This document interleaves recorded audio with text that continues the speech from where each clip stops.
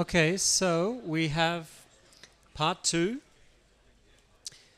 carrying on this discussion. It's going to be really just expanding on this piece of the puzzle on the discussion about the plant immunity, defense chemicals, how we can use nutrients to support this process, to fuel the plant's own immune system. That's going to be really the thrust of the talk, but we'll also talk about how some nutrients can also be part of the physical defenses, the barriers that also can help to prevent pests and disease. Now let's dive into some specifics on plant nutrition. And of course, it all starts with photosynthesis. This is how plants grow. They breathe in that carbon dioxide, they take up the water, they stitch that together to form sugar, CHO, that carbohydrate, that glucose molecule. And that's really the building block of how plants then grow their bodies and do everything that they do. But in order for them to fuel this photosynthetic process, in order for this to function properly, plants don't just need the air, the water, and the sunlight. They also need nutrients. And of course, those nutrients come from the soil, and that's the essential macronutrients, all of the micronutrients. And so these are the fundamental ingredients that we need. Yes, it's the energy, the CO2, the water, the nutrients from the soil. And together, they all prime photosynthesis, drive photosynthesis, and therefore drive plant production. And now that is true in terms of production, and it's also true in terms of plant immunity and helping the plant having the right ingredients to fuel the production of those defense chemicals, because it's the nutrients that catalyze the photosynthesis, and then those products of photosynthesis are stitched together in various ways, which again, nutrients are catalyzing that process to build the various defense chemicals. So if we take that simple equation here and just represent it with a little bit more detail, I'm really just saying the same thing. It's about bringing together the CO2, the water, and the essential nutrients. That's the macro and micronutrients that act as enzymes, as part of enzymes or catalysts. They are catalyzing this process. And therefore then we have sugar as the very first product of photosynthesis, the glucose molecule plus oxygen for us. And the point here is that then once we have that building block, the glucose molecule, then the plant will begin to stitch that together in specific kind of ways and structures and patterns.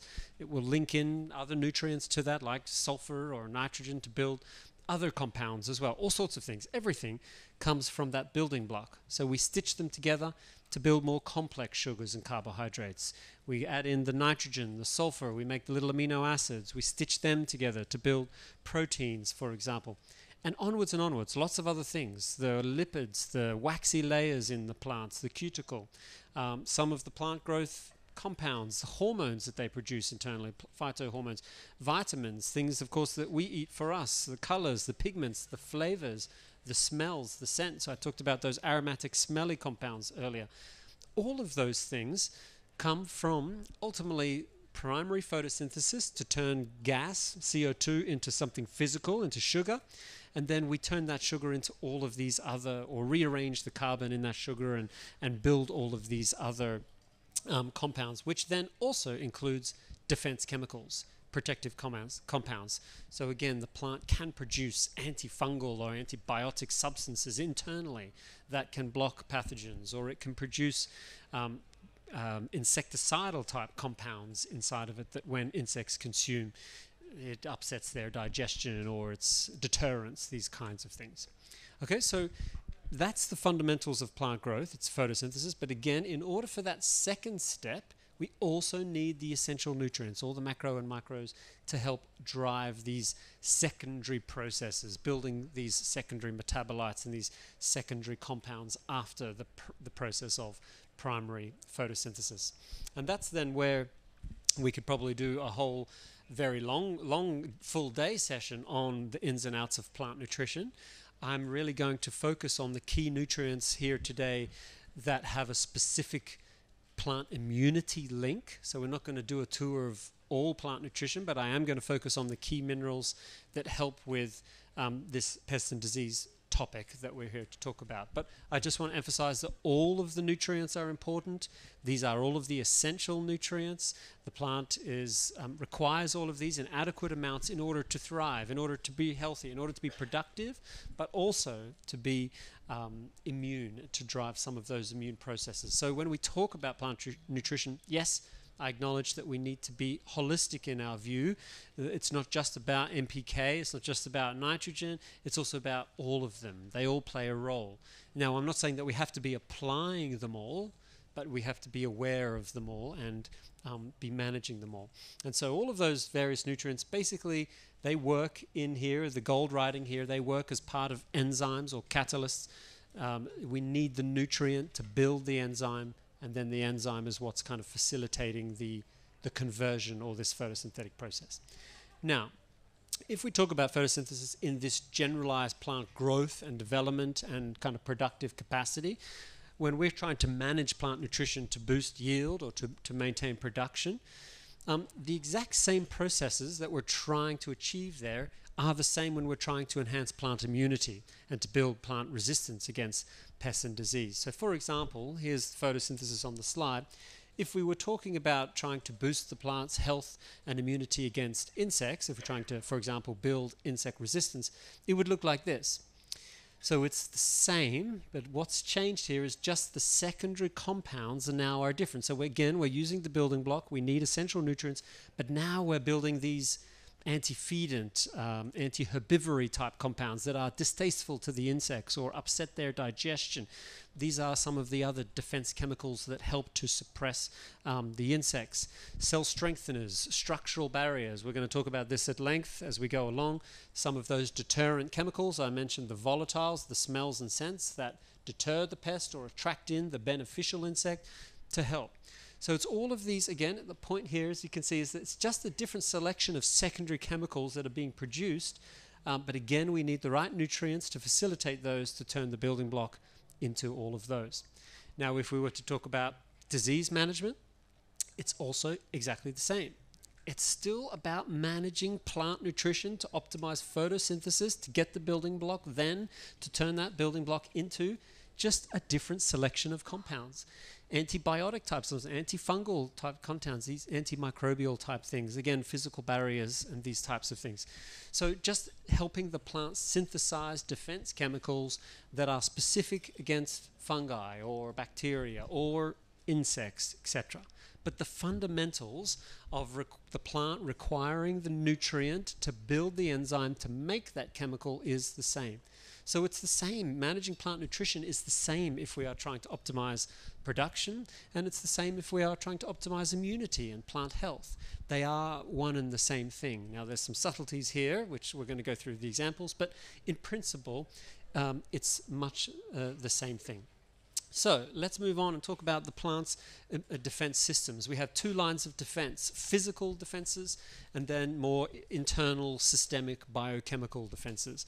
And the physical defenses are, as it says on the tin, we're talking about the thickness of the skin of the plant, how strong that cuticle and how well reinforced that those external layers are, how strong the cell walls are, how tough and rigid and robust and reinforced that physical barrier on the plant is. And that's all sorts of various compounds that help thicken up that skin of the plant. We're going to talk about those. So that's our physical defense. That's our first line of defense. But then internally, we also have these systemic, more not structural barriers, but these metabolic compounds, these internal defenses, systemic chemicals and things, biochemicals, the defense chemicals there that I mentioned earlier. So these are then internal.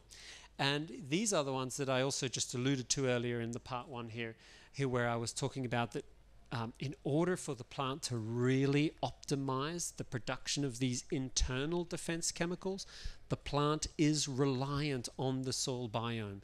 When it is under attack, as you can see here from a pathogen, as I talked this about earlier, pathogen or the insect, that induces changes in root behavior. The plant will release specific root exudates that will be a call for help, a cry for help, to recruit the organisms from the soil who can then very uniquely and specifically help that plant turn on the production of very specific defense chemicals. So first there's the attack, then there's the call for help, then we recruit the organisms, as you can see here, and then those organisms help the plant synthesize these specialized metabolic compounds, defense chemicals, which systemically then are redistributed throughout the plant and help to then block the site of infection, or again be distasteful to the insect, upset the digestion, these types of things. Okay, so that's the process. So when we talk about the biochemical processes, again, this is why we also have to be careful about separating some of our strategies.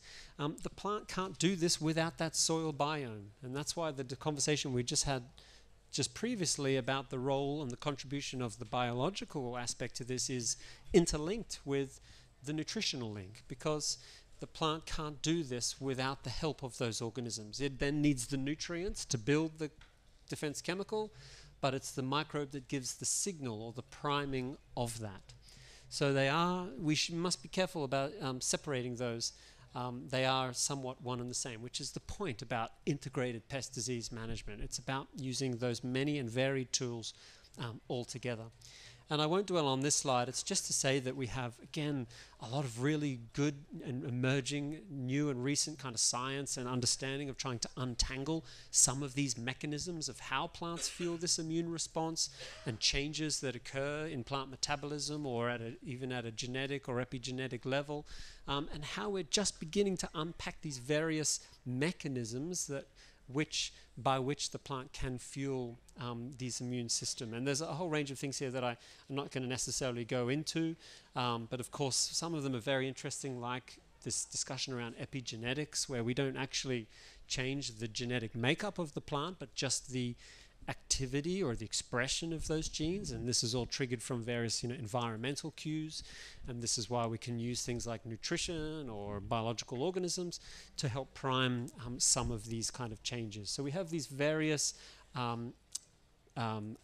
beginnings of these mechanistic kind of understandings of how some of this all works, and ultimately this leads to an overall improved stress and pest management, etc. So there's an element here also of memory. Some plants, it's like this point about frost protection.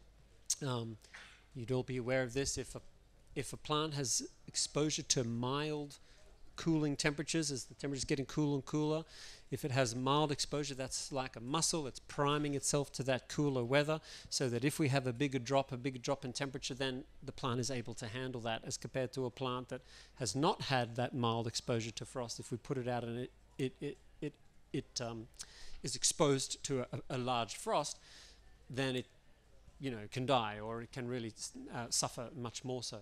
So the point here is just that sometimes that mild exposure can actually build up certain stress tolerances, and yes, the plant seems to have memory of that at some level. And these are some of those mechanisms by which it has this memory.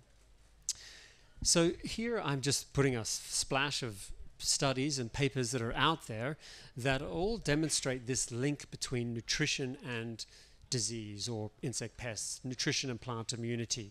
There is actually lots of studies that highlight the link that when we have plant deficiencies, that this undermines the plant health, the plant's ability to fuel these various immune processes, physical or biochemical processes that we talk about, and that therefore disease or insect pressure will be the result. There is good evidence of the links between nutrition, plant health, and pest and disease resistance. And in some circles, we think this is kind of more of a fringe idea. It's like, oh yeah, I don't know, these nutrients, they're not really that effective at actually controlling things or helping the plant control itself, helping the plant fuel itself. We have kind of mixed views on this. But just so you know, if you really dive into the literature, there's a lot of studies that would support this idea. Where I will acknowledge where we do have definite weakness is the practical application, is translating some of the science, like often, translating some of the science into the applied context, to the practical setting in real-world farming, for example. I acknowledge absolutely this is where we have more of a barrier and a stumbling block. But if we really dive into the links between nutrition and disease, I would argue there's quite a robust body of literature there to support this idea. This is one such book, if anyone's interested, Mineral Nutrition and Plant Disease.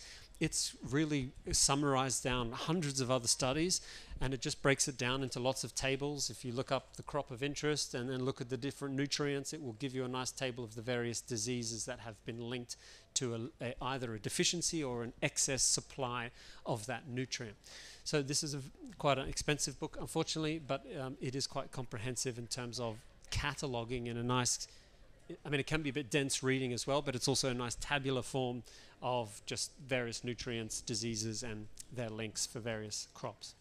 So I'd recommend this one if anyone's interested. And here's then an example from the literature on this point about the practical application that I see is perhaps more the challenge. This is an example looking at manganese on cucumbers. And I'll just read you this quote here. Foliar application of manganese is an effective factor in enhancing plant resistance to fungal diseases, but the efficiency of this method strongly depends on the application time. So they're saying good levels of manganese in the plants, in the cucumbers, led to a significant reduction in fungal disease. The highest reduction in disease severity was observed when manganese solutions were applied at 4 days before infection. The cucumber plants treated by manganese at 4 days before infection accumulated the highest level of manganese in their leaves than those treated at 14, 10, or 7 days before infection. So here they're pointing out that the most recent application of manganese boosted leaf manganese the best, so that when the infection came along, the plant was able to tolerate that infection because that manganese was at a high level, an adequate level, to therefore provide protective benefits. If we applied that manganese much earlier, the manganese was not still at high enough levels to then confer resistance. And so I think this captures the essence of the problem, is that, well, how do I know when I'm going to get infected? How do I know how many days before that infection that I have to apply and which nutrient? Okay, so we have these links, we have evidence that shows there's all these links, but how do we practically make that work? And again, I acknowledge that this is one of the real challenges. And of course, so if two cucumber neighbors were playing around with this crazy idea that nutrients can manage disease, and one of them happens to apply that manganese 4 days before they get an infection, the other one did it 2 weeks earlier, one of them is going to walk away from that experience and say, well, this idea of nutrients managing disease is a load of BS. And the other one's going to say, wow, there was really something there. And so it's I think a really good example of highlighting just some of the practical challenges that we face. I don't think it's the evidence that nutrients can help here. It's the practical application of this. And I'm encouraged. We have some fascinating things happening in the world of all sciences, especially the stuff that I'm interested in, like plants and soils, that I spend reading. Like this fascinating example, we have some amazing technology these days where we can also begin to visualize nutrients in plants with specialized cameras and microscopes and technology. And that's what you're seeing here. This is just an example on sunflowers with zinc. And just a small example for interest's sake here. What you're looking at here is this is a transect of the sunflower leaf, and here's the cold colors is low concentration through to the warmer colors, brighter colors, which is a high concentration of that zinc. And if you look at this transect, you can see they applied some zinc here. 15 minutes later, it's still looking quite blue. 30 minutes later, we're starting to see a few little red spots emerge there where zinc seems to be accumulating. By the time we hit 1 hour, we've got these distinct hot zones where zinc is really getting, levels of zinc are really increasing where the zinc is being absorbed into the leaf. And then you can see then the red here starts to permeate out from those hot spots there. We can see then the red is starting to kind of translocate. The zinc is moving around through the rest of that leaf. And what they're demonstrating here is that that it was these little trichomes, these fine hairs on the leaf surface here, that were hot spots of that zinc being absorbed. It turns out that the cells at the bottom of that hair, that trichome, are highly permeable. And so they were the entry point where zinc is enters the leaf, and then we can see it then translocating throughout the rest of the leaf. And similarly here, you can see we're comparing a zinc sulfate to a zinc oxide, just putting the 4 dots onto the leaf, and you can see that clearly over here, the zinc sulfate is working much better at being absorbed and increasing the zinc concentration as compared to the zinc oxide, which is still very cold in color. I share this purely for interest's sake to highlight that I think that we have some wonderful emerging technologies that are enabling us. I could show other fascinating photos of nutrients deposition in different parts of the plant, old leaves, young leaves, stems, etc., where we can really begin to visualize where the nutrients are going, how they are being absorbed and utilized. And I hope that some of these types of applications will also help us with overcoming some of those practical challenges like the manganese example there, to try and help us better manage disease, etc., pests and disease. Okay, so let's hit some of the studies on and different nutrients and how they work and how they function, how they can kind of help overall plant health. So here's a good just kind of summary one to kind of get started: the role of nutrients in controlling diseases for sustainable agriculture, a review. And here they suggest that the control of plant diseases using classical pesticides, of course, is a growing concern. We are, due to consumer awareness, due to environmental concerns, we're looking for alternatives, and nutrients may be one piece of that puzzle in an integrated approach. And so they show here that when nitrogen is high, there's an increased severity of infection. Potassium can also decrease the severity of that infection. Manganese, as we mentioned, can control a number of diseases, has an important role in lignin biosynthesis, so it's toughening up the skin of the plant. Some of these biochemicals and helping to drive photosynthetic activity. Boron also found to reduce the disease severity of many diseases because of the function that boron has in cell wall structure. So I'll talk about this in a few minutes, reinforcing the cell walls of the plant.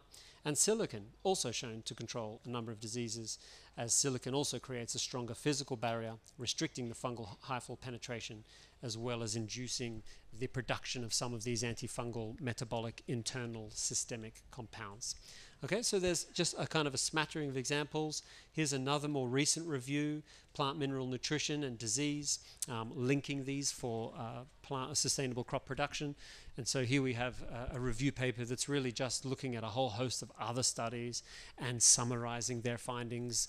They didn't necessarily do an experiment, so to speak here. They're just reviewing some of the other literature that has done some of those various experiments, highlighting that some of the macronutrients, for example, can all, I know you probably can't read this, but they all help with various kind of mechanisms in terms of encouraging the production of these defense chemicals or upregulating certain genes that code for those, or reinforcing the cell walls, the structural barriers, these types of things. And I'll cherry pick an example here because I know you won't be able to read this, of course. But let's have a look at just some kind of examples. Nitrogen on wheat, say stripe rust, where the nitrogen supply can decrease the severity there. Just for example, potassium on wheat for leaf blight, increased potassium can also reduce disease severity. Again, for example, calcium on crucifers against club root rot. Supplying calcium can also help to lower the severity of club root, for example. Sulfur also on oilseed rape for leaf spot, also helping. So I know you probably can't read those, but I'm just trying to share some examples with you that highlights that each of these is separate kind of references and studies that are highlighting that, yes, better nutrient supply of some of those macronutrients can also really help. Similarly with our micronutrients, we have various mechanisms in relation to this. Zinc is a good one that helps to, when the plant is under attack from pest or disease, it starts to release a lot of something called reactive oxygen species or stress-related compounds, kind of like oxidants. When we talk about, we like to eat food rich in antioxidants. Those antioxidants quenches the oxidants in our body. So when the plant is under attack, it starts to produce a lot of these harmful chemicals, and zinc is very good at scavenging those. Like the reason we all eat blueberries is for these antioxidants. Zinc is a very good scavenger of some of those reactive kind of compounds, stress-related compounds, for example.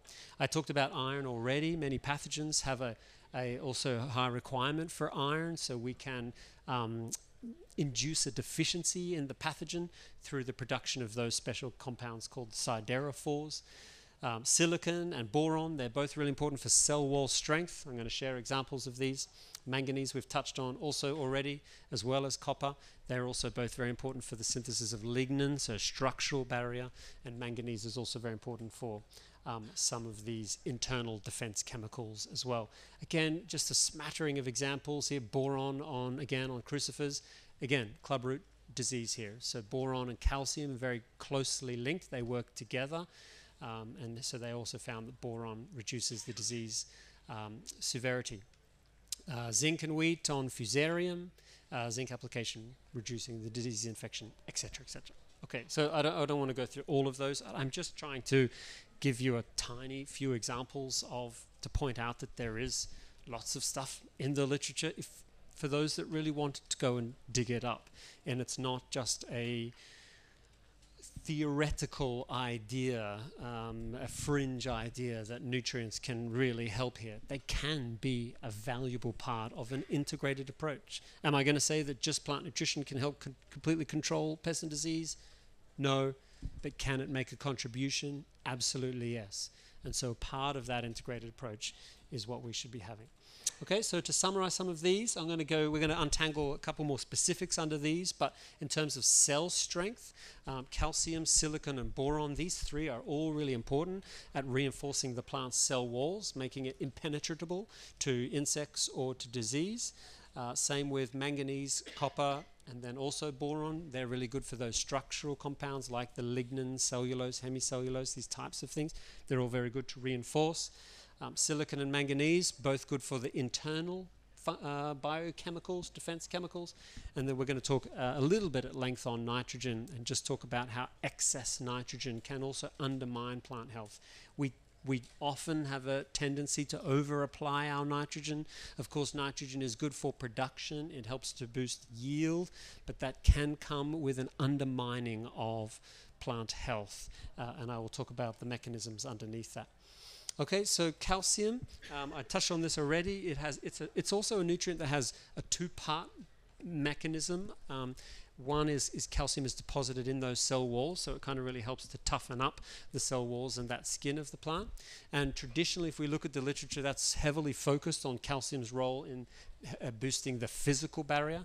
But we now know that it is also an important signaling molecule or a messenger, so it has a very important role in sending a signal to other parts of the plant to turn on the production of those defense chemicals that can then rush to the site of infection. So calcium is also both has a direct role in cell strength, but also has a more indirect role through boosting the plant's ability to communicate to other parts to help send the defense chemicals to help.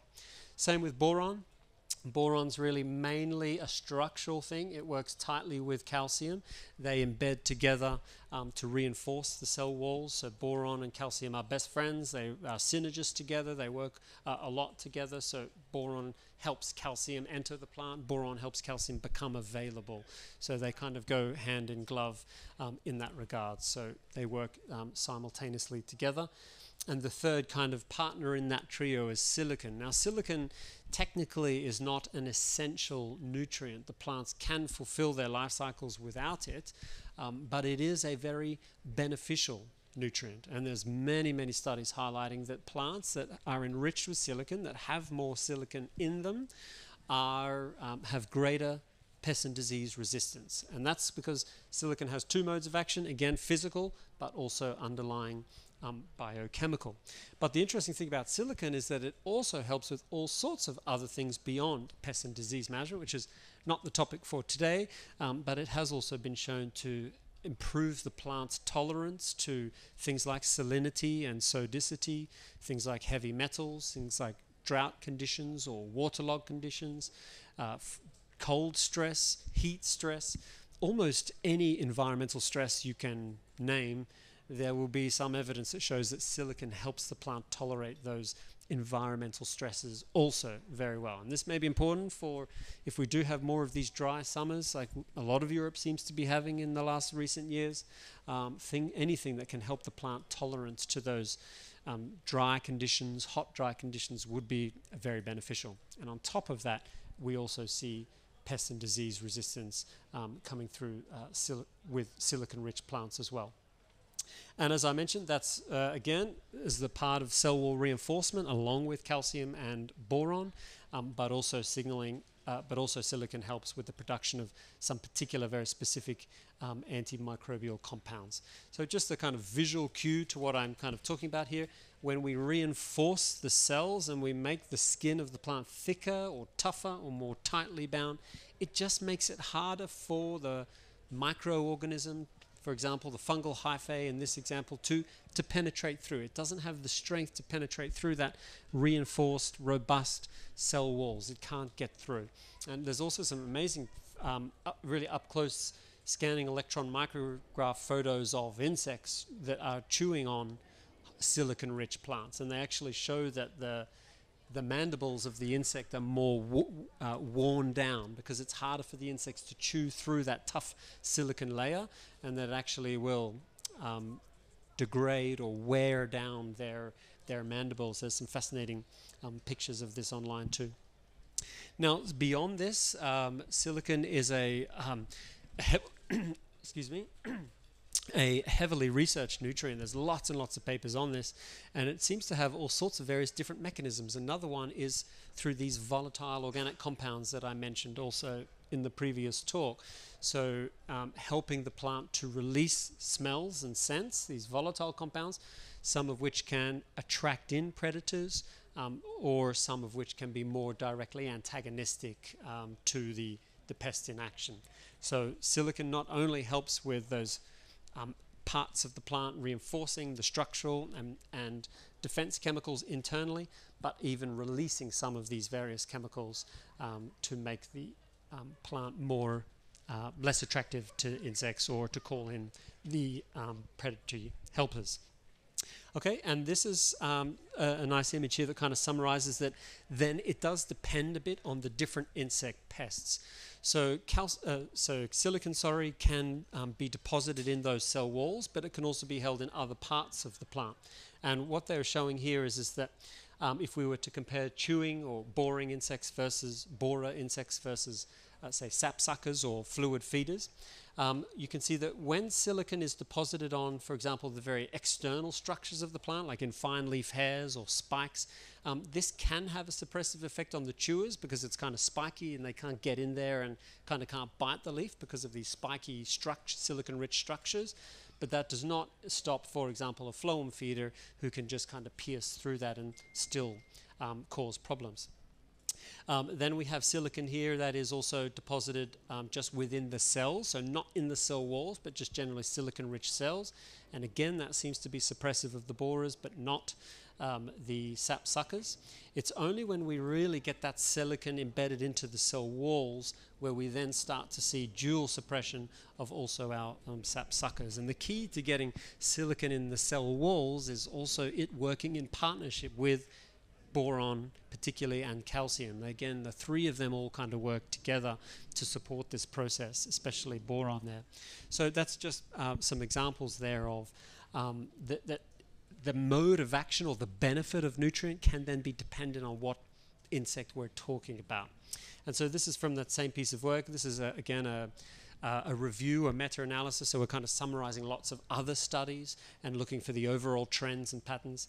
So you can see that as we move to the left of this line, that means we are seeing a suppression of the insect pest. So overall, herbivore pests, as you can see, do decline with silicon-rich plants. And it's particularly, again, the chewers and the borers that are they seem to dislike silicon-rich plants the most. But still, even the fluid feeders, even though it was a smaller reduction, it was still an overall reduction in the fluid-feeding insect pests as well. So the subtlety here is, I think one of the important oversights that we have also in plant breeding is that the benefit or the ability of different varieties to scavenge different nutrients. And this is a really neat example of this. This is wheat plants, different varieties of wheat, but they're all growing in just a hydroponic solution. So this is not an in-field, this is just a lab study, but they are all growing in the exact same nutrient solution. Exact same nutrient solution, just different varieties. And then we're measuring the silicon accumulation of those different varieties. So I'm just pointing out here that some varieties have either a better or worse ability to uptake, in this example, silicon and make use of that silicon. And so there's a big difference here. Look at this variety, it's all the way down here, and yet this one is all the way up here, for example.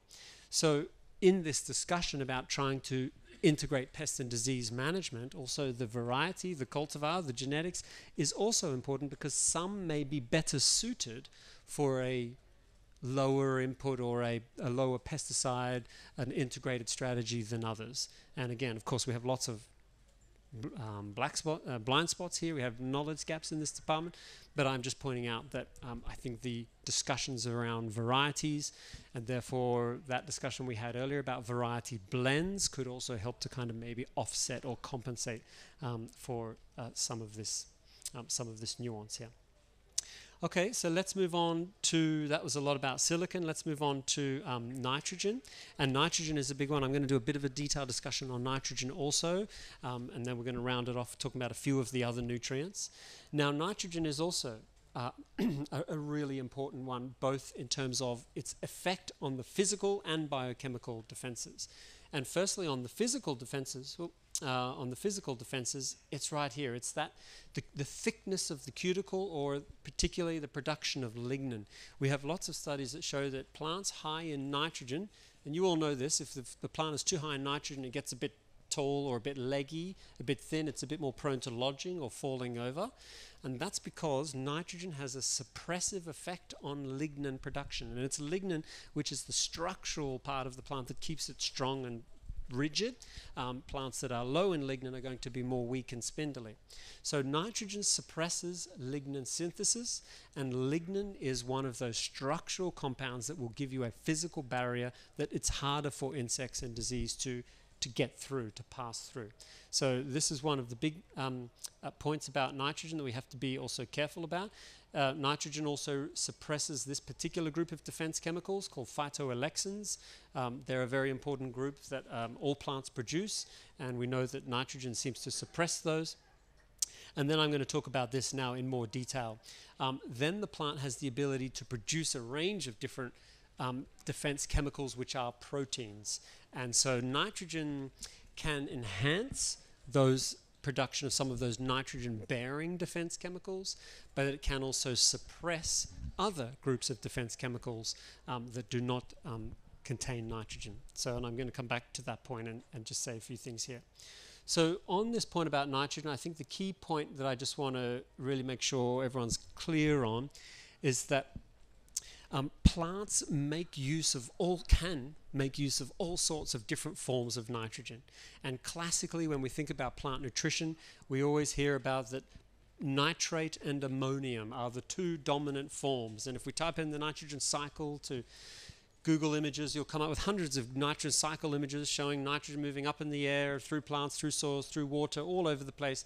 And all of those images will have two forms of nitrogen that enters the plant: nitrate and ammonium.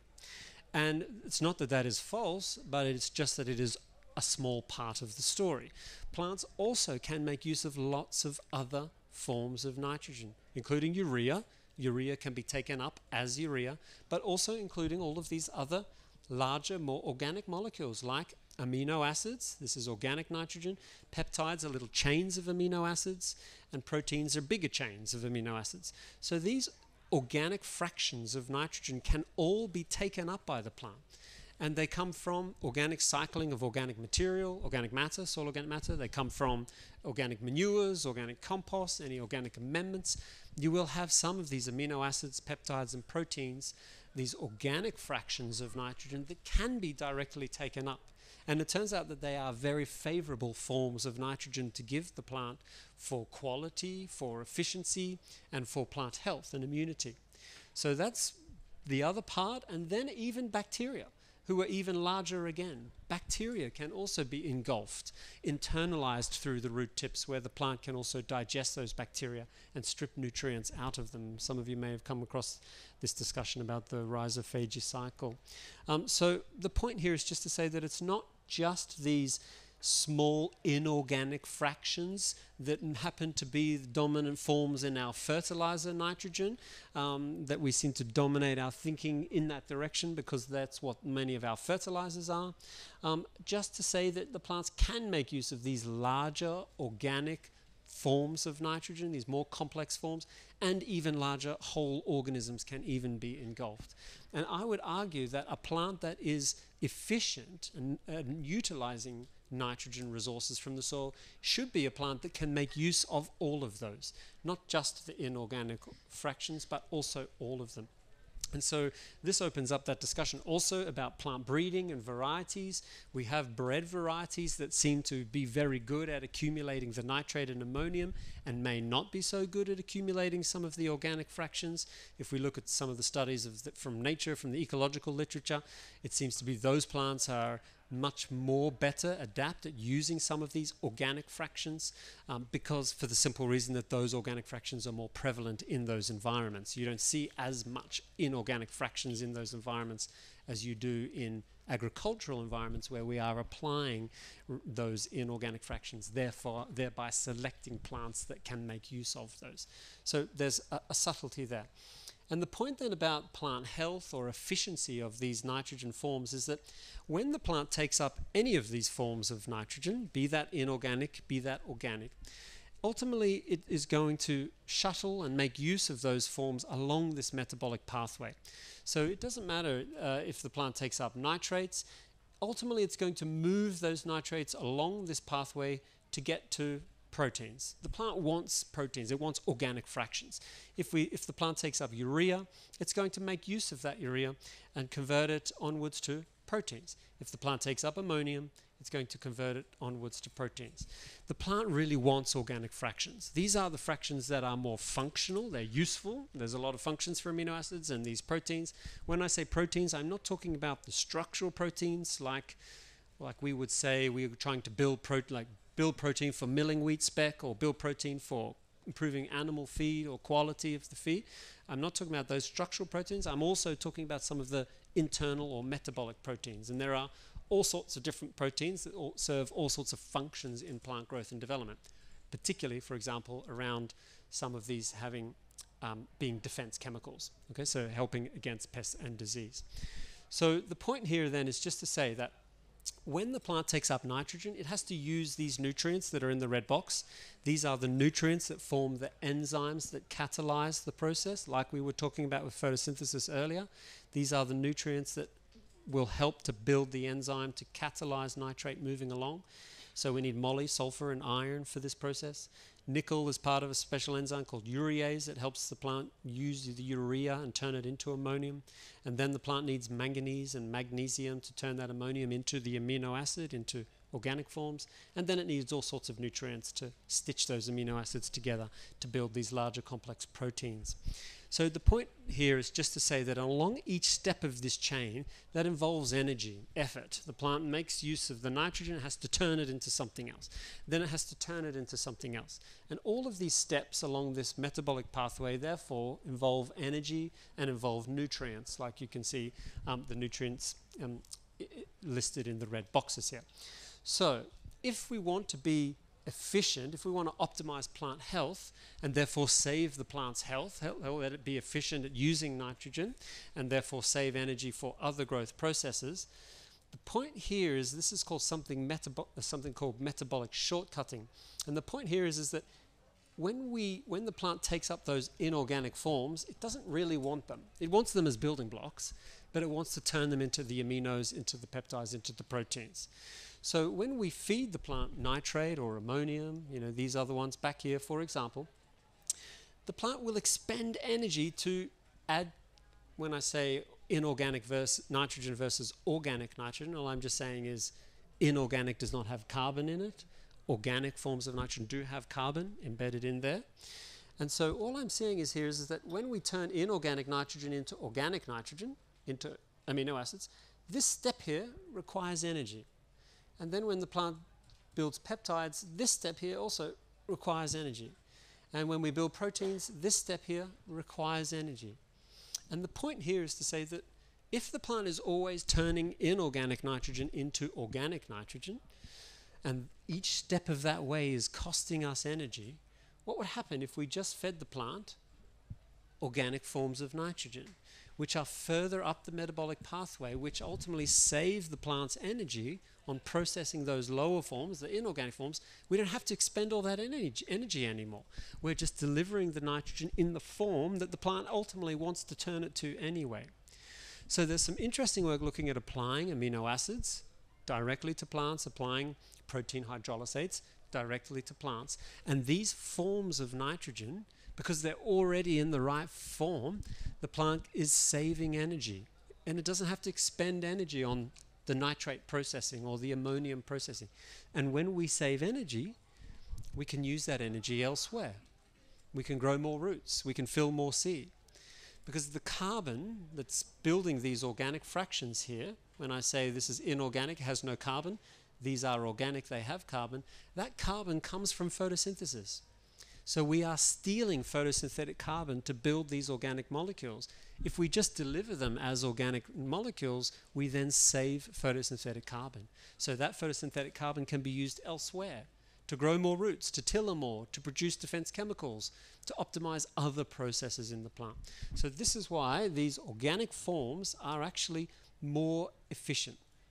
And therefore, I'm not saying we can apply solely these organic forms, but the more we can make use of them, make use of them alongside with some of our traditional fertilizers, there are efficiency gains to be had.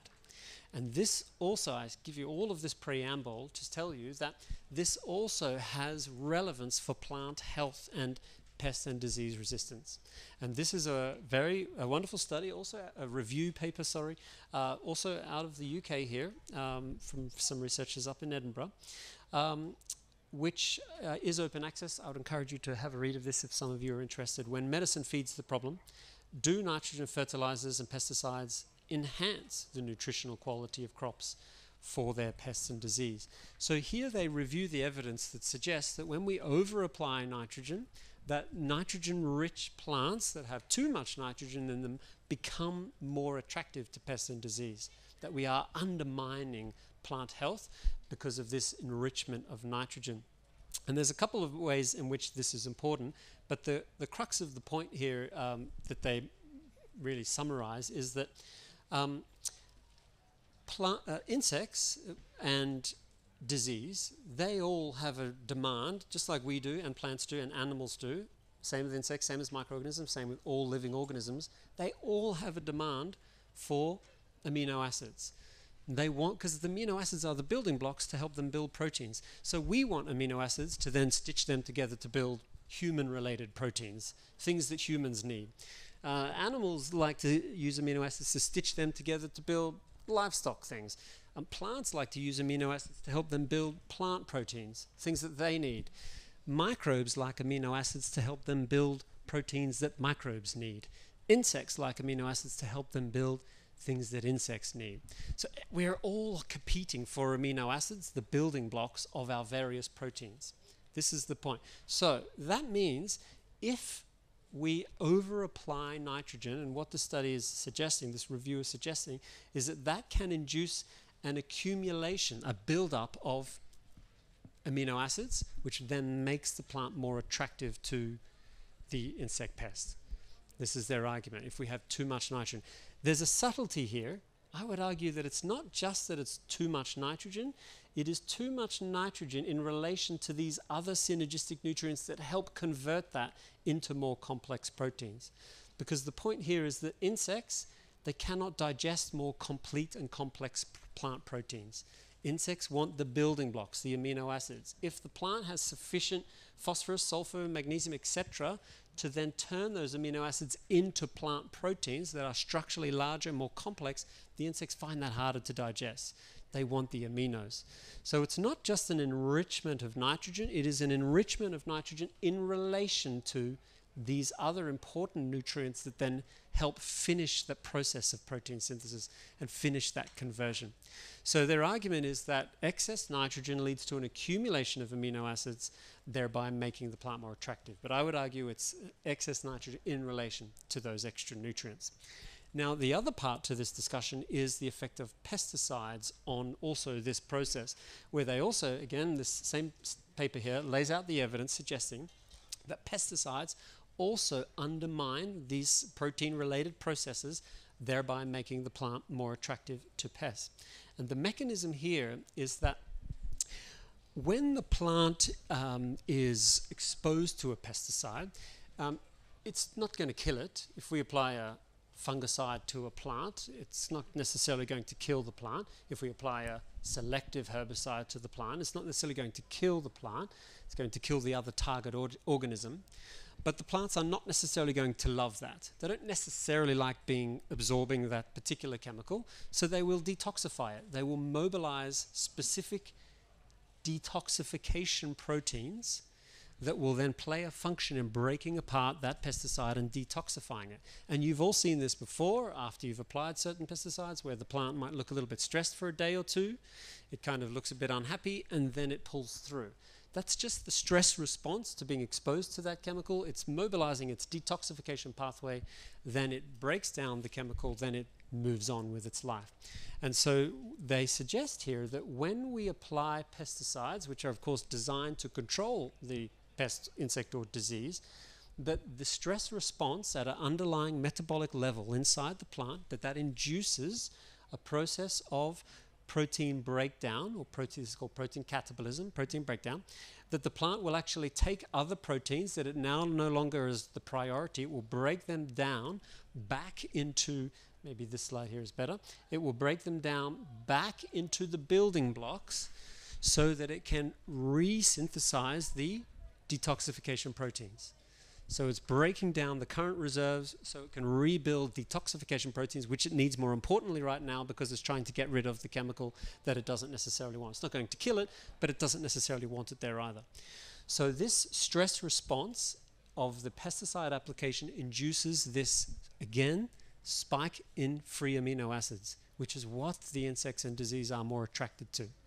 Now, that may be a short-term blip, because then the plant will produce the complex material or the detox material to get rid of it, but it can induce these subtle changes at a metabolic level. We may not visually see these that are ultimately undermining plant health. And of course, then in the point of pesticides, on top of these underlying metabolic changes in plant development, of course, we're also knocking out some of our potential beneficial insects, beneficial enemies, who are also going to play a role here. So that's the essence of their discussion, in which they suggest here that nitrogen mismanagement and pesticide applications may be at an underlying metabolic level inducing these changes in plant status, nutrient status, that makes them more attractive ultimately to the pest and disease. Okay, now there's a subtlety here. We can move on, I think, from the nitrogen discussion after here, but just this last point. There's a subtlety here, is that it does again depend on the insect pest. So when we enrich the plant with nitrogen, that does increase the production of certain nitrogen-bearing defense chemicals. And if the insect pest is susceptible to that chemical, then actually applying nitrogen can increase the level of control. We can increase the production of the defense chemical, the nitrogen-bearing defense chemical, and thereby achieve better pest resistance, plant resistance. However, if that excess, at the same time, that excess nitrogen can also then suppress or decrease different sets of defense chemicals, or the carbon-bearing defense chemicals. And if our insect pest is susceptible to the carbon-bearing defense chemical, well, that's where high nitrogen can actually undermine plant health. So it's a subtlety there. I don't want you to take away that somehow that all nitrogen is bad. It's not. It's about being in the right optimum zone.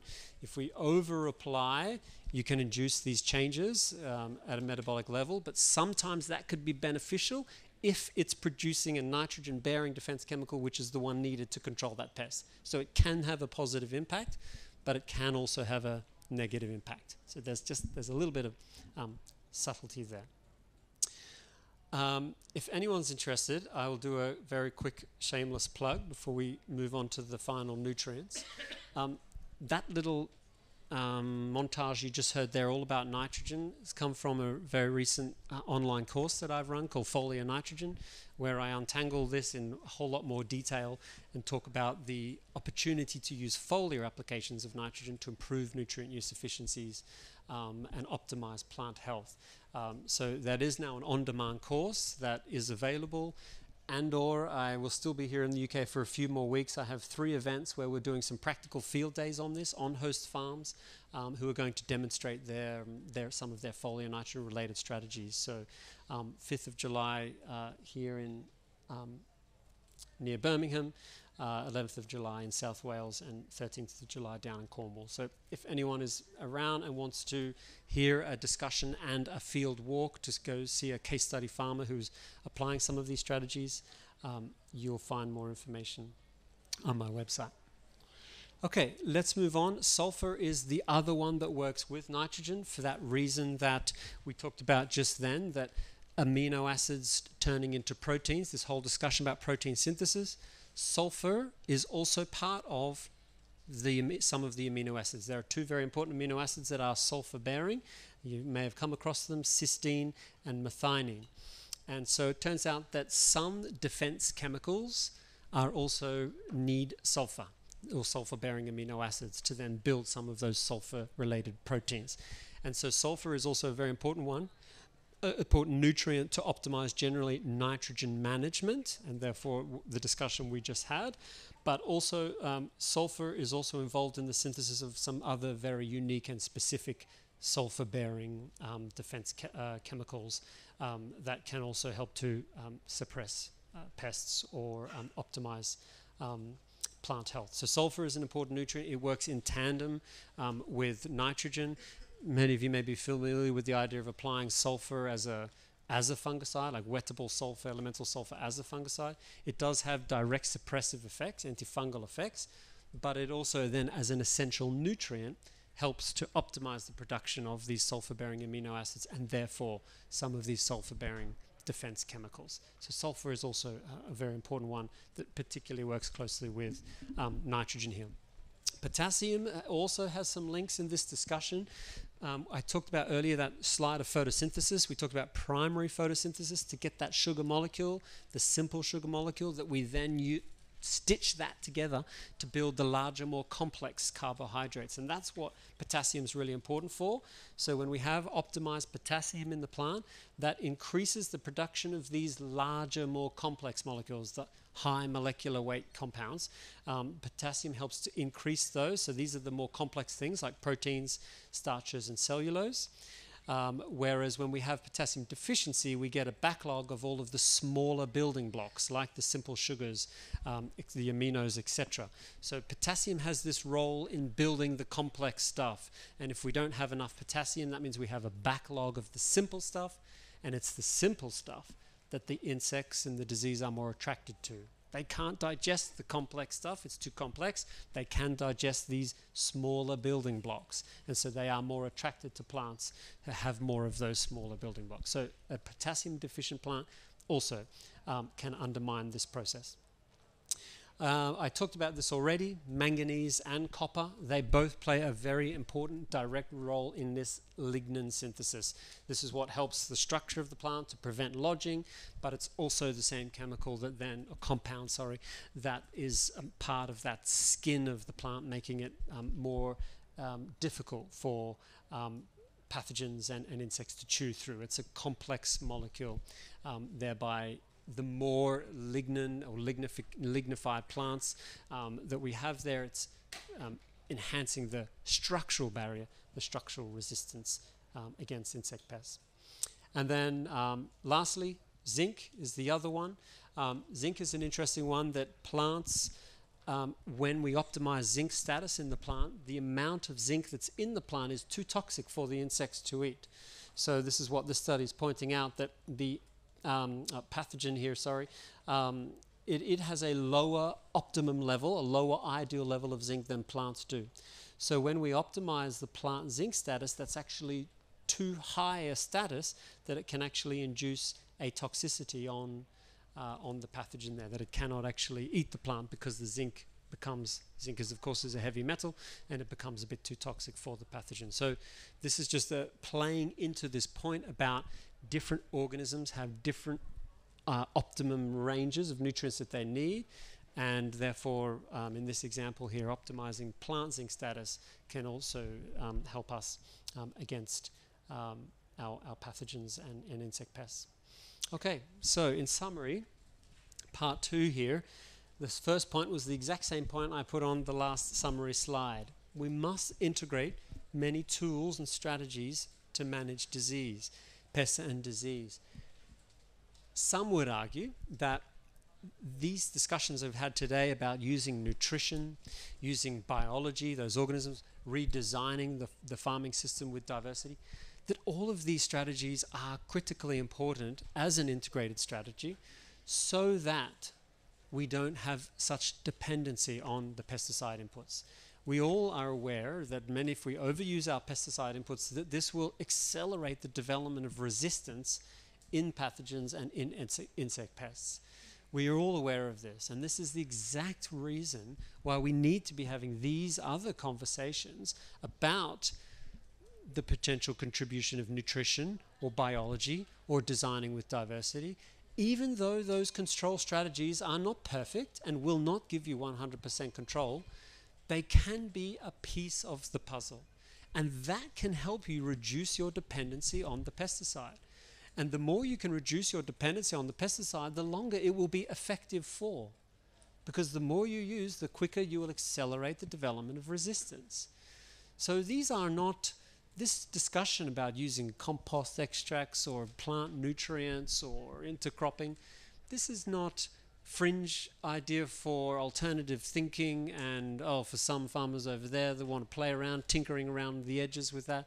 No, these are important pieces of the puzzle that can make a contribution. And we typically think about pesticides as being much more consistent and much more effective. And that's becoming less and less the case, especially in difficult growing years. I was just in Australia in March, back in March. They've had 3 very wet years there. And they are finding their fungicides are just not working in those wet years. A lot of their fungicide programs are breaking down. They've had terrible disease pressure. We typically say that, chemicals are much more effective, they're much more consistent. But in unfavorable environmental conditions, this is just not the case anymore.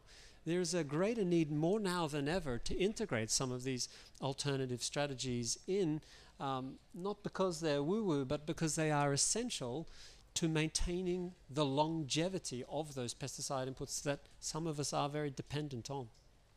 So that's why we need to have this conversation about plant nutrition, the physical barriers we talked about, calcium, boron, silicon, reinforcing cell walls, plus manganese and copper, reinforcing the lignin that we also discussed there at the end.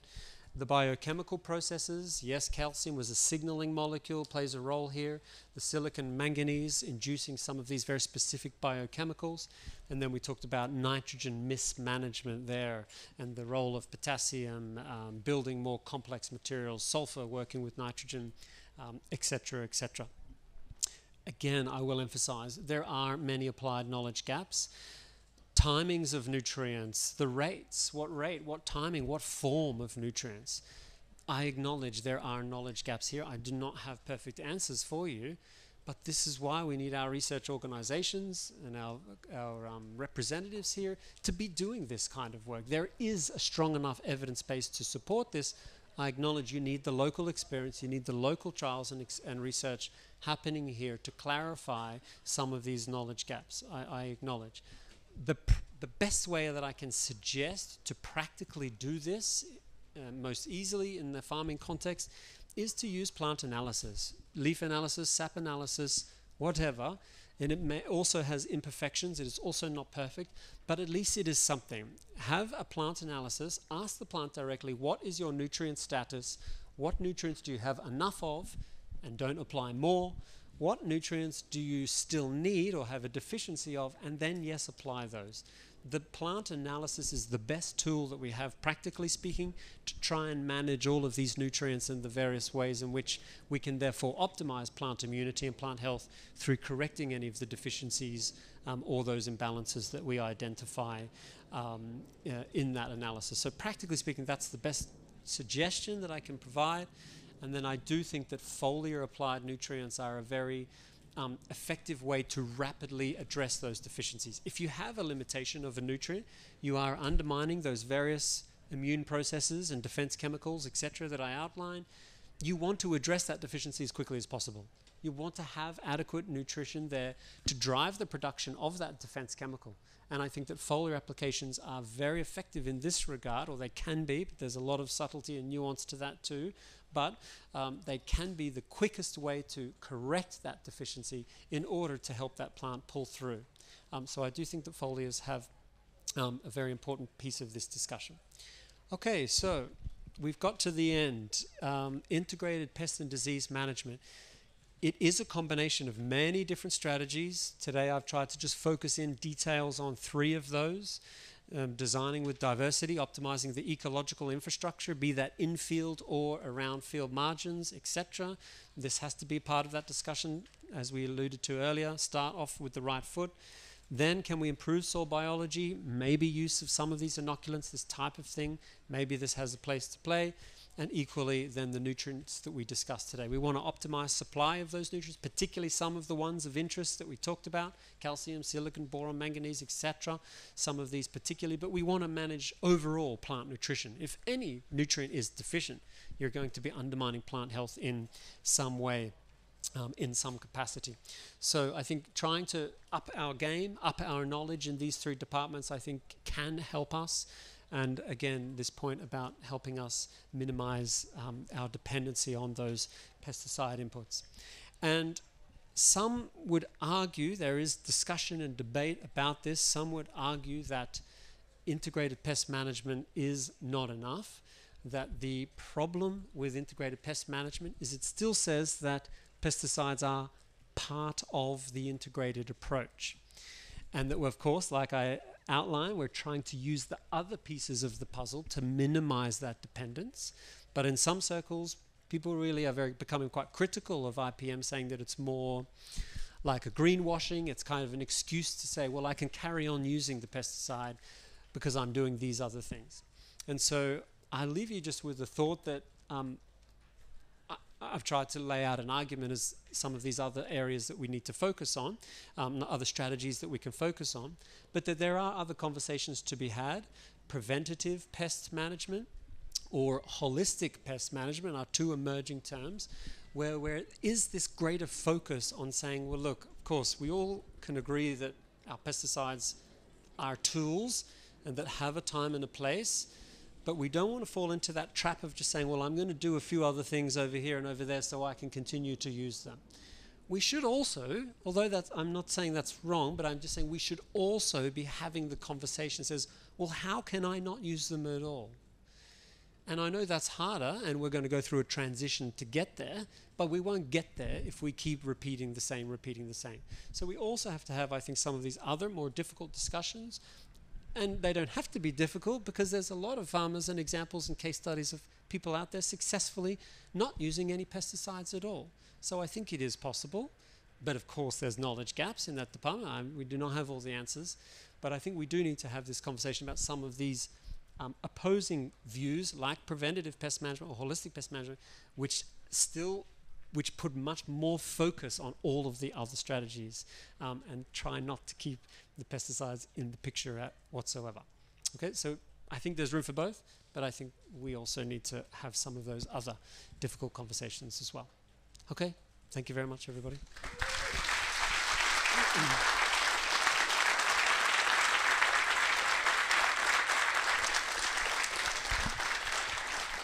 Thank you. I guess for those that want a few questions, we can linger around for a few more minutes. Happy to take a few questions if there are any.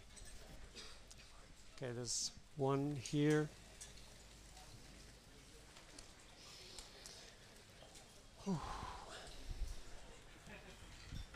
Thank you. We haven't mentioned the word digestate. I've been offered a lot of digestate, which would give me a third of perhaps of my nitrogen requirement in an organic form. Now I know it's been through a concrete cow, but is that going to help me? It can. So the digester is a mixture. So you're right, it does have some organic fractions, and yes, that I agree with the premise of your point. Could be very advantageous. It also is quite.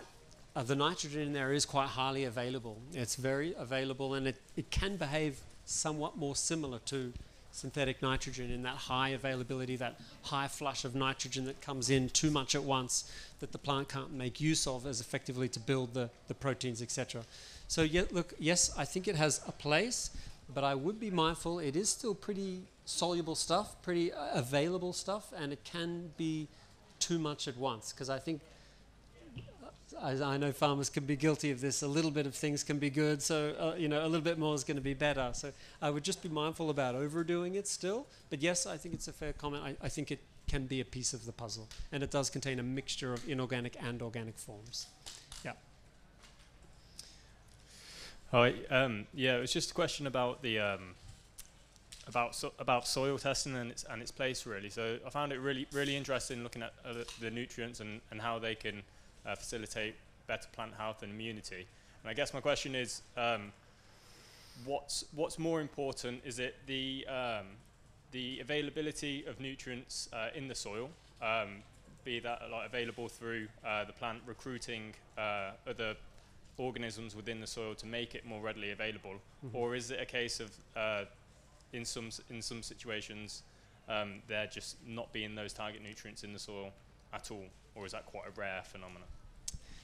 Okay, yeah. So I would say that in a very light and sandy soil, a lighter soil, yes, for sure, there can actually be just not enough nutrients in those soils. And they may be therefore very warranted to be applying external inputs of fertilizers to try and build that up. In a more heavier clay soil, definitely there's a discussion to be had that those soils do have big reserves of nutrients already present in them. And it may be more important to focus on the biological side to simply unlock and cycle those. But I don't think that's a universal statement. I think in certain soils there definitely can still be the need to apply some of that fertility to build it up first, where then you may want to then encourage more of the biological cycling, etc. And of course that depends on the cropping system and the offtake and the yields. That kind of, there's got to be a bit of a balance there. But I do think that in a heavier soil that has good soil depth, there is opportunity for that discussion to really minimize fertilizer inputs through better biological cycling, but also through better soil depth, deeper roots to access those nutrients at depth and then cycle those. So I think that that's a conversation we need to have, but I think that's not universal. I think in a really light, sandy soil, you just don't have the body there to do that. You don't have the capacity there to do that.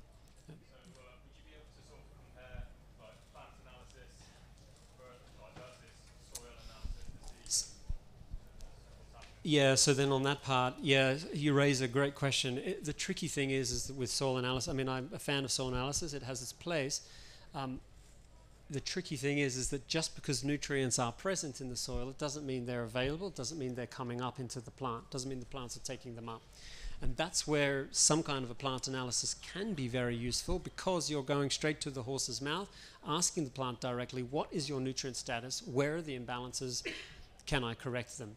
Now that for some that might be more of a too much of a short-term reactive process, and therefore we might want a longer-term strategy to say, okay, well, if zinc deficiency keeps coming up in my leaf analysis year after year after year, sure, maybe I should go back to the soil and start thinking about how to address that so that I don't keep on needing these band-aid zinc applications as a foliar, for example.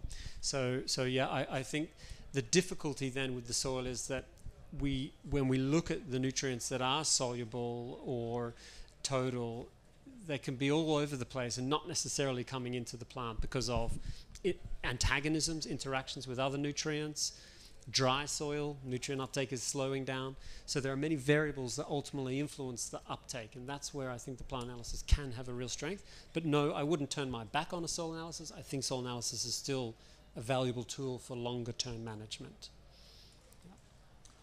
Thank you for your lecture. It was hugely informative. I'm slightly unsure about amino acids and where they stay. From what I heard from you, the plant needs them, it's part of it, but they can have too many. And I'm aware if I walk 200 yards that way, there's lots of people trying to sell me amino acids. Can you just clarify a little bit, please?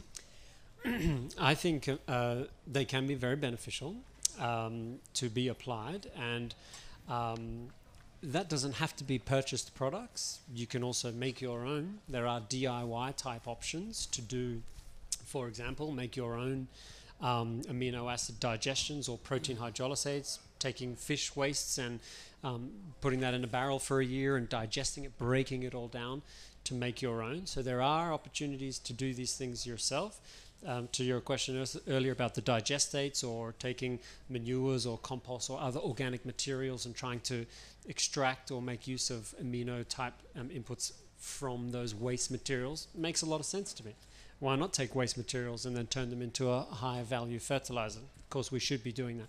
So I wouldn't say that it necessarily has to be a purchased product. You do have opportunities to make it yourself. But of course, being honest, I know many farmers won't have the time or inclination and bother to do that, and therefore maybe those products may have a place to play. But yes, I would argue that I do think external applications of amino acids are valuable, and I talk about this in the online course that I mentioned, but particularly a combination of foliar urea with amino acids is a very favorable combination. The two forms of those nitrogens, the organic and then the urea, they work very well through the foliar pathway. The urea is more cost effective per unit of nitrogen, and then to supply a bit of amino acids with that, there is a good synergy that works together. So yeah, I do think that some of those, I can't comment on any of them or the quality of them or etc., but yes, I would argue that there can be benefit to amino acid applications in agriculture, in my view. Yes. Thank you for a very, very informative talk.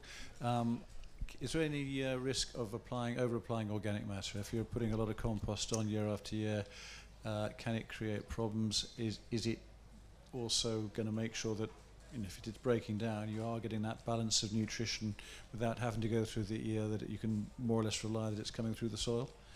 Or downsides on straw incorporation to it, again, can you overdo it? Or Sure. Obviously you can, the carbon nitrogen ratio can starve yourself of nitrogen temporarily, but if that's not a problem, I have had a problem with paper crumble where I have done that, but not with straw. Yes. But as long as you get well mixed to good depth to get it spread, it seems to work. But on the other hand, will it actually provide you with everything you more or less want on a micronutrient basis? Yeah, look, you can, I think anything really, you can overdo, and I agree, you could overdo a compost application.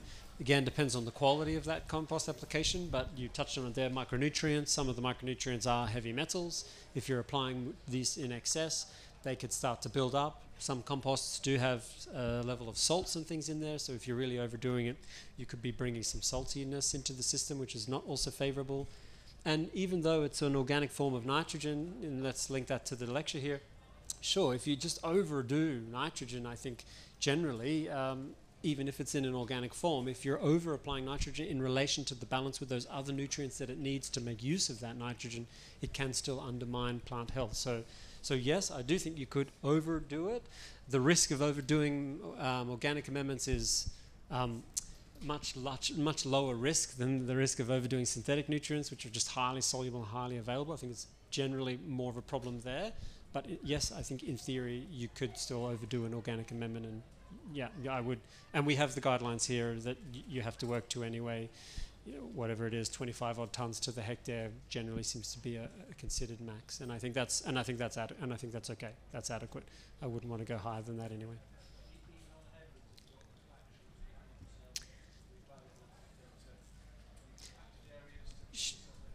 Sure. So the question was, what about in headlands or compacted areas? Could you be going higher to try and restore or repair there? Look, I would say, sure. I would say there's probably many specific examples where maybe very high application rates could be warranted in the short term. I'm not sure that's something I would be doing in the long term. But yes, if you were trying to kind of really build something a bit quicker in certain areas, fine. I could probably see that as an example, but I wouldn't want to be doing it longer term. Thanks again, Joel. Just going back to your a bit about minerals and nutrients and having deeper rooted species to pull them up. Would the minerals and nutrients still be available if you had an annual crop or a crop in which was deep rooted and then you put another crop in afterwards which was perhaps shallower rooting? Would those minerals still be available in that dead root which is in the soil?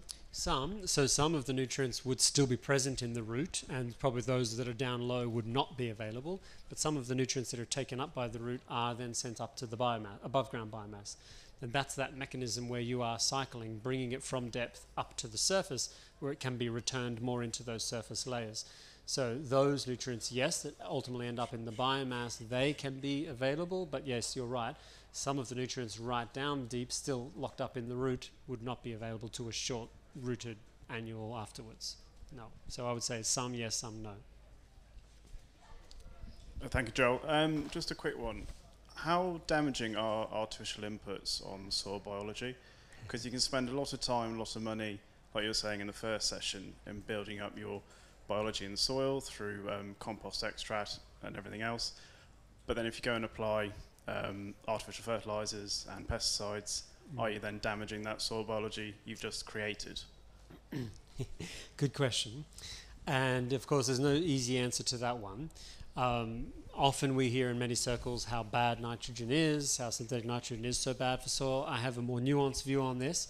I think it's not that any nitrogen is bad. Some nitrogen fertilizer can build soil organic matter, can increase microbial activity. If they are nitrogen starving and you deliver some of that nitrogen, you can actually increase microbial function, increase biomass from applications. So it's not to say that all nitrogen is bad. It's basically like a lot of things, there's a range. It's the over application of nitrogen that, yes, is much more damaging. And there's a few reasons for that, just simply that sheer nutrient burden, the amount of nutrients in one short of time, it's just too much. Small spoon-fed doses of the exact same form of nitrogen spread out over time would cause absolutely no problem at all. But I know the practical reality of farming, we have to minimize our passes over the field, so then some of those application rates are getting higher, which could be then damaging. But it's not inherently something bad about the nitrogen per se. Like a lot of things, dose makes the poison. And I think that it's another bit of a bigger discussion, but what's also clear is that excess nitrogen, although it's good at driving yield, it does that through increasing above ground biomass, and that comes at a cost to the root biomass. And so this discussion about whether nitrogen builds or burns soil organic matter, for example, is also very nuanced. Sometimes it can increase soil organic matter by increasing residues and things back to the soil, but it can also suppress building of soil organic matter through suppression of root biomass. And it's root biomass that's much more important for building that soil organic matter. So I wouldn't say that therefore it's all bad. I think the over-application is more the concern. But then again, that depends on the soil type and how much nitrogen it can hold on to. There's many variables there, but I think over-application is the concern. Some is still fine, in my book. Yeah. Hi there. I had just a quick question about the overuse of added nitrogen in the soil or on the plants. Mm-hmm. If the plant's infected with, say, a bacterial pathogen, mm-hmm. does then that increase the risk of that actually feeding the bacterial pathogen as well? So possibly, yeah. So I guess that's a bit similar to the example I gave about the insects. So there would be some nitrogen-bearing defense chemicals, and they could be increased if we supply nitrogen, and if that pathogen is susceptible to that, then that would be a good thing. If that pathogen was susceptible to one of those non-nitrogen-bearing, more carbon-based defense chemicals, then it could actually, that high nitrogen will be suppressing the production of those, therefore making things worse. So yeah, it's not a blanket rule that all nitrogen is bad. Sometimes nitrogen can help plant immunity, sometimes not. It kind of depends on the specific pathogen, the specific defense chemical. Yeah. Do you have any specific advice for dealing with BYDV without resorting to insecticides? Good question. I've seen some stuff actually on, I'm sure there are some links, particularly with nitrogen here actually is one that I don't have a super detailed answer for you, but I'm sure I've come across something about links with nitrogen. And I would say, I think that I would also be looking at some kind of seed treatment in terms of a nutritional seed treatment. I'm trying to get that on early before sowing, so that so that the plants could actually have a better uptake of some of those other, particularly things like trace elements, but some of the other nutrients there that can help that the production of those defense chemicals. But look, I don't have I'd have to go do some digging to kind of find if there's anything out there. But I do have a memory that I've come across some links here with nitrogen before, but I don't have anything kind of concrete really to say. I know that's a tricky one. This is a very difficult issue, I know, of course, yeah. It does overlap with the discussion we had about insects, because, of course, them as vectors. So I would be focusing on some of the discussion there about preventing the insects, and we'd hope that that will also help to minimize some of the virus. Yeah, Joel, thank you very much for your lectures today. Been very informative. You was talking earlier on about molasses. Could you bring us up to speed a little bit more of use when, perhaps if it can be locked up with other products being used, or also perhaps does hard water mixing it with it cause much problem? Should we be using more of a softer water, for example, in high calcium? Yes, yeah, that's chalk. right. Sure. Look, molasses and some of those kind of carbon compounds that I mentioned, I think I would be encouraging you to use a kind of a diversity of those. They all do slightly different things, provide different nutrients or different forms of carbon that can overall help. So I think a diversity of those carbon sources is a good strategy. But yes, molasses. The thing about molasses, it's a highly available sugar that microbes can quickly consume. It's very easy for them to digest it. So one of the benefits there of where and when I would use it is combining it, especially with nitrogen fertilizers. And this is one of the reasons I'm a bit of a fan of liquid-based formulations, liquid strategies, liquid nitrogen, because then you can dissolve molasses in there or some of those other carbon compounds I mentioned, where the carbon then acts like a sponge and can kind of bind to the nitrogen, thereby making it behave a bit more like an organic form. So stabilizing it, but particularly what it does is, because the microbes in the soil are very hungry for carbon, they love that molasses. When you apply molasses with nitrogen, the microbes will consume that molasses and also inadvertently consume the nitrogen at the same time. So this is a good thing because you are stabilizing the nitrogen into the body of the organism. Now this induces a short-term tie-up, but it's not like the question we had there earlier about the manure management, too much carbon and nitrogen drawdown. It's a good thing to get that nitrogen into the body of the organism, because then the nitrogen is not going to be leachable or so prone to locking up. So you're getting the microbes to hold on to it. And we have some good studies that show exactly that the molasses stimulates biology to eat the nitrogen, thereby, for example, preventing leaching. We have some very good examples out of this.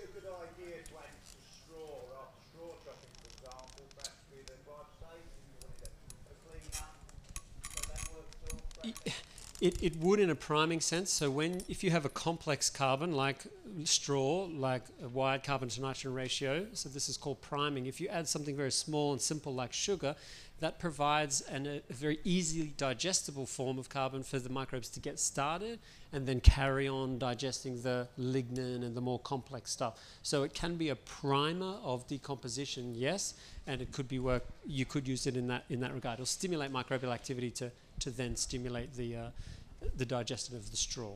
You could probably also put a little bit of nitrogen with that, because that nitrogen would also help that process too. So I would use a combination again of molasses and nitrogen to prime that digestion, but not much nitrogen, just a little bit.